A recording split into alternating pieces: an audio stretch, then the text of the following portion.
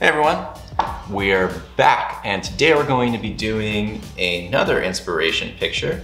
So to do that, we go to feed and we go to inspiration and we're gonna do yesterday's inspiration of the day. And this is actually a picture of my friend Allie. So we click on the camera icon and then we press draw now and start drawing. We go to classic. Great. Now the first thing we want to do is we want to place our phone on top of our cup. Now what I've done is I've just added a little bit of sticky painter's tape to the top of this spray can, and I also wrapped it in white paper so that way we're not doing inadvertent product advertising. And place the phone on top, and I'm going to place this on top of my paper so that way if we move the paper, it stays in place. Next thing that I'm gonna do is I'm gonna place a pencil, I'm gonna put it on my paper, turn my opacity down all of the way, and I'm gonna go to Tools, Camera, and Focus Lock. I'm gonna zoom in so I can see the tip of my pencil right there.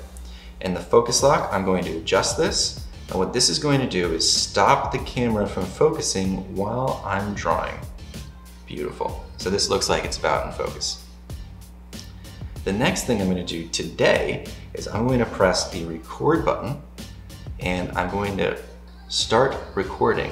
And what this is going to do is create a really cool time lapse of whatever it is that I draw. All right, now we're going to turn our opacity back up and we're going to press move. And we're going to move our picture where we want it on the paper. So I'm going to start out, I want her to be, the top of her head to be right here, and I want her feet to be right about here on the paper. So I'm going to hit move again so I can zoom out so I can see where I'm drawing. All right, so move this up so it's in the picture, and there's the feet.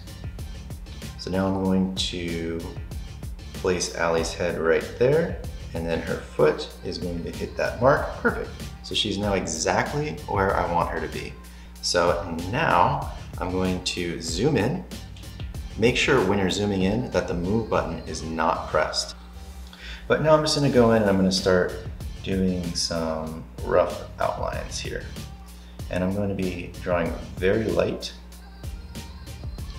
just kind of getting the outline.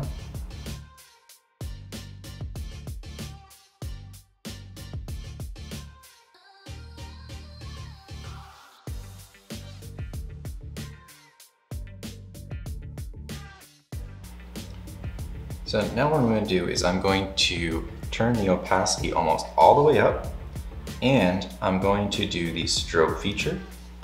Press strobe and then strobe on. And this is going to flash back and forth and constantly compare my reference image to what I'm drawing on the paper here. This way I can get more accurate details.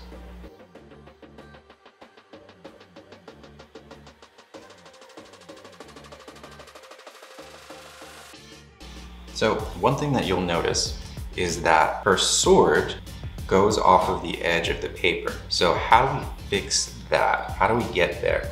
So it's pretty easy.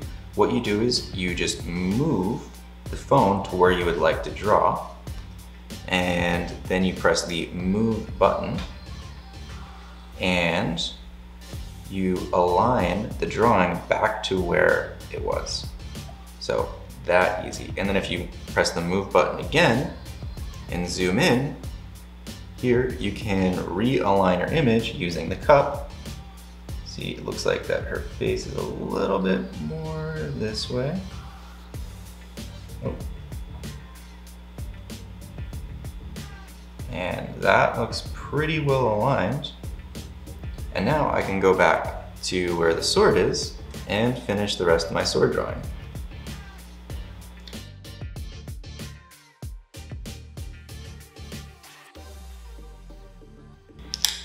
And there you go. Now that we have our drawing, what I'm going to do is press this red button right here to stop recording. This red button will bring up the recording screen, and I can now watch a fun time lapse of the drawing that I just did. If your drawing is rotated sideways or in an orientation that you don't want it to be, you can press these plus and minus buttons and it will rotate your image. And if you want to make it 30 seconds, a minute, or 2 minutes, depending on how long you were drawing for, it will automatically make your drawing or your video of the drawing that length. So I'm going to hit 30 seconds, I'm going to hit export, and now your video was successfully saved to your camera roll. So now I can go to my photos, and here it is. So there it is. If you need help with anything, feel free to reach out to us. My email is info@davinciiapp.com, and it's gonna be either myself or Teresa, and we're gonna respond back to you right away.